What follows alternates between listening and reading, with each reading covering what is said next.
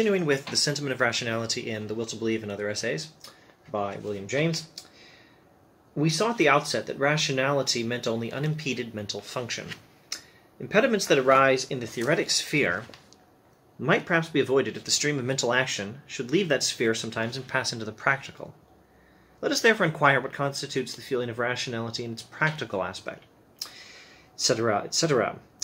A definition of the world which will give back to the mind the free motion which has been blocked in the purely contemplative path may so far make the world seem rational again.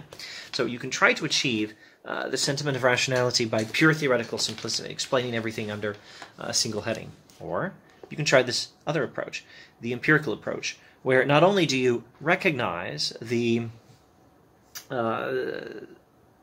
world as it appears to us in our experience, where things are not all just seemingly different manifestations of the same reality, but also you try to achieve a practical rationality, a rationality that achieves that much needed, unobstructed character of thought by practical means, not merely theoretical. Achieve thought that has no obstructions in its guidance of human life. Not thought that has no obstructions in our sitting and thinking as philosophers in their offices and armchairs about the world, but human beings living in the world whose lives in the world are guided by principles that produce unobstructed thought in our action. There is nothing improbable in the supposition that an analysis of the world may yield a number of formulae, all consistent with the facts. Which sort of thoughts, which sorts of formulae for explaining the world are going to be not only consistent with the observable facts, but most able to produce unobstructed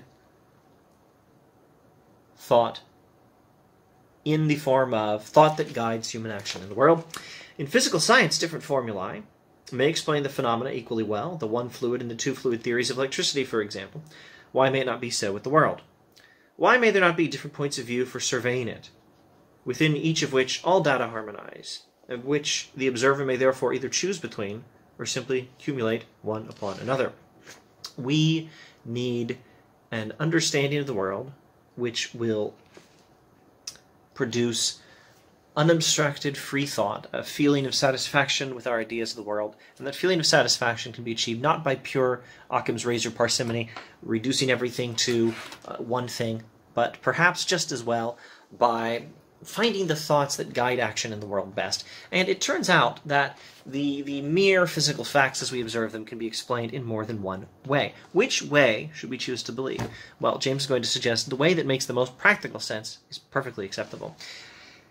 A Beethoven string quartet. This is a beautiful critique of a certain kind of materialistic philosophy. A Beethoven string quartet is truly, as someone has said, a scraping of horses' tails on cats' bowels, may be exhaustively described in such terms. But the application of this description in no way precludes the simultaneous applicability of an entirely different description. Just so, a thoroughgoing interpretation of the world in terms of mechanical sequence is compatible with its being interpreted teleologically, for the mechanism itself may be designed.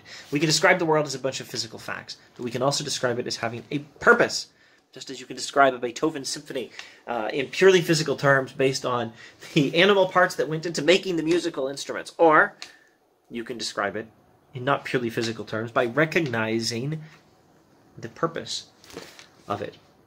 Now, purpose is crucial. James, I don't think I'm going to read anything here, but James, for the next 1, 2, 3, 4 paragraphs, and probably following, is going to argue that we need an account of the world that will allow us to act with a view towards the future. We have to be able to recognize purpose and be able to recognize that human action can contribute to that purpose. He draws from, in fact, David Hume and early British empiricism for a few paragraphs, arguing that the feeling of rationality, the perception of rationality, the sentiment of rationality that he's been talking about, has been understood by early empiricist philosophers, rather has been consistently understood by empiricist philosophers to involve custom, to involve a customary connection of one thing with another. And in particular, James emphasizes a customary connection of what we do with its expected consequences. So he's trying to tell us that we may rationally believe in purpose, because a mere physical description of the facts as we are acquainted with them is consistent with the additional description that there is a purpose to this world. There is a purpose to our lives.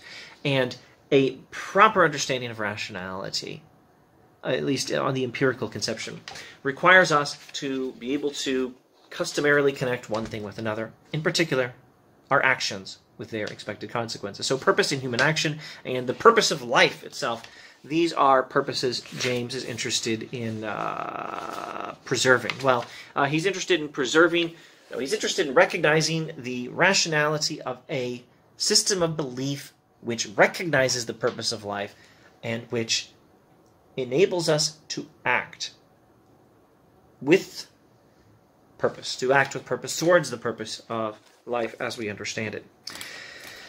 This should be able to achieve the sentiment of rationality quite as well as a perfectly simplistic account that has maximum parsimony, that explains everything according to a single perspective.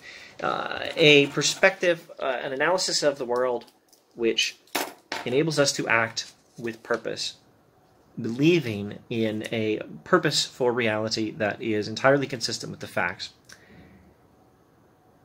is something which can produce that unobstructed thought, that freedom of thought, which constitutes rationality. More in subsequent videos.